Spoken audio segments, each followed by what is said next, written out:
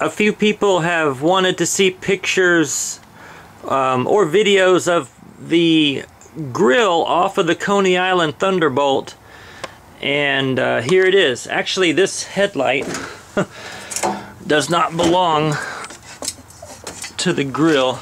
That headlight belongs to this wrecked fender, which used to belong to my Datsun 280ZX, my beautiful car. But that fender, which used to go right there, has been repaired. Fun car.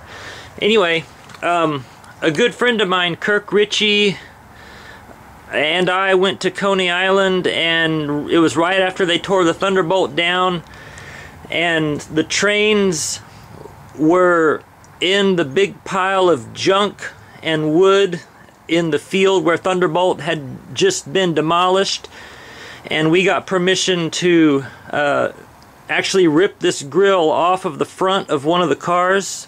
There were several grills, several cars, and we got that, put it in the back of a minivan, and drove it all the way back to Texas. So that's the grill that was on the front of one of the cars of the Coney Island Thunderbolt that was built in the 1920s.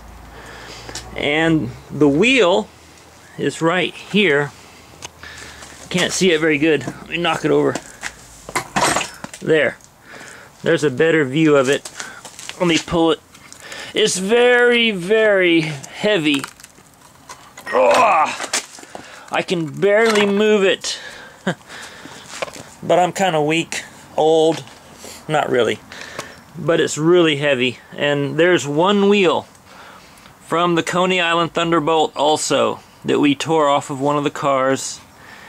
And it's still got parts of the car connected to it. And anyway, there it is.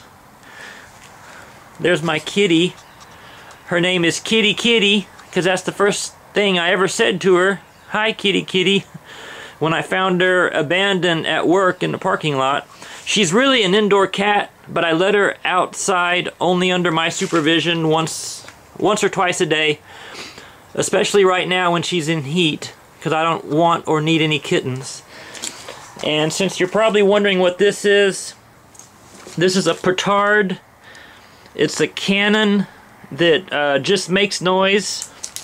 You put water in this chamber, and you do that by unscrewing that. You put water in there.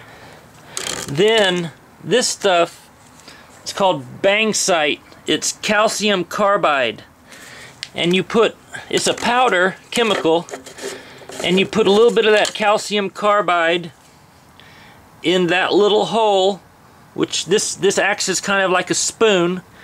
Then you put that in there, and when you screw it back tight, it spills that little bit of calcium carbide in the water that's in there, that's in that chamber.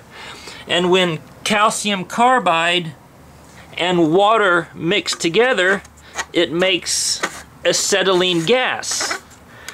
Then you screw this back on and put the flame of a lighter up to that little tiny hole, and this cannon goes bang or boom. And if you get the mixture just right, sometimes it's trial and error, it can be really, really loud.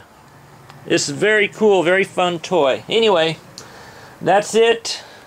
Coney Island Thunderbolt wheel from the 1920s. Coney Island Thunderbolt front grille. Datsun 280ZX. And a petard. Actually, I don't know if it's a petard. It's a carbide cannon. I don't think it's actually a petard. Anyway, and if you build one of these, you can get this bangsite online. Or maybe there's a store near you, but in Waco we don't have this kind of thing at almost any store, or any store. Alright, that's it. Thanks for watching, and goodbye. Thanks for watching, and goodbye.